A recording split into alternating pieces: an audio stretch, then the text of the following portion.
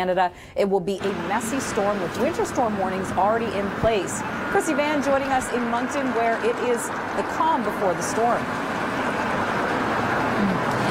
It is, I would say, the calm and also the cold before the storm. Minus 17, feeling like minus 26 here in Moncton. You can see I've amalgamated all my fingers together in my mittens, nothing in the thumb there, and all grasping along one of those little heat packs because you need it out there today. But of course, today is all about preparing for the storm. I mean, here in Moncton, we're looking at 15 to 30 centimeters of snow. Definitely advisable to stock up on your emergency supplies if you need be, because traveling around may get very difficult tomorrow because it's not just about the snow, Nicole. In addition to that, we're going to have very strong wind gusts, could exceed around 90 to 100 kilometers per hour. So once you mix that in with the snow, blowing snow is going to be a great concern, and power outages as well.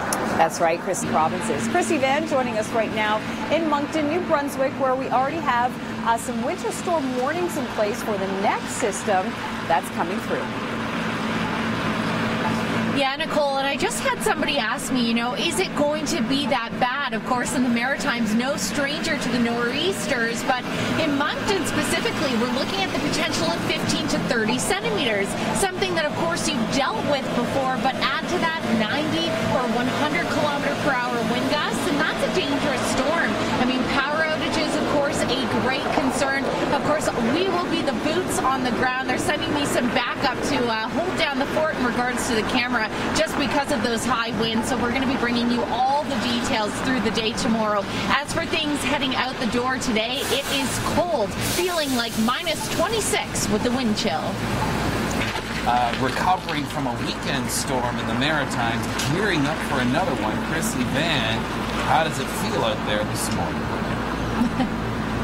Oh, it feels cold. That's the best way to describe this calm before the storm. Feeling like minus 26 with the wind chill. And I do want to add a big thank you to the folks at Freshie here in Moncton, because they've been allowing me to take refuge in the warmth between hits. Of course, the big thing is I'm gearing up for all the action tomorrow. The snow will start to fall in the overnight hours, and we will be live on the ground bringing you the latest details. I mean, I was in Fredericton on the weekend for storm number 2. And the snow just was rapidly accumulating, moderate to heavy for hours on end, and really expecting a similar situation here. The big difference for where I'll be, of course, is the winds, 90 to 100 kilometer per hour wind gusts, and when you mix that around with snow, it definitely makes a dangerous situation when it comes to travel.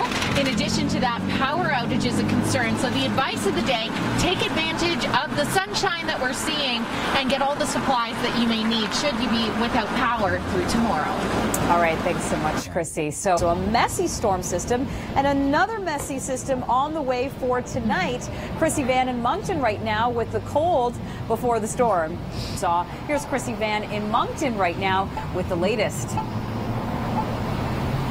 Well, Nicole and Chris, I'm glad that you mentioned that warm up in the west, because yesterday I was in Fredericton and asking everyone what did they prefer, a winter warm up or a classic Canadian winter, and it seemed like everyone here in the Maritimes opted for the classic Canadian, and they'll be getting it in full force. Of course, today the calm but cold before the storm, feeling like minus 26 out here in Moncton. Tomorrow's when things will really ramp up, and we will be the boots on the ground. By the afternoon, we'll see those winds pick up around 70 kilometers per hour, could gust around 90 kilometers per hour down by the water. So it's going to make things quite complicated with over 30 centimeters of snow potentially blowing around. Exactly. Thanks, Krissy. So get prepared today. Even it has canceled thousands of flights, and it's moving to you in Atlantic Canada next. We've got Krissy Vann dealing with the cold in Moncton, and then she's going to be dealing with all that snow.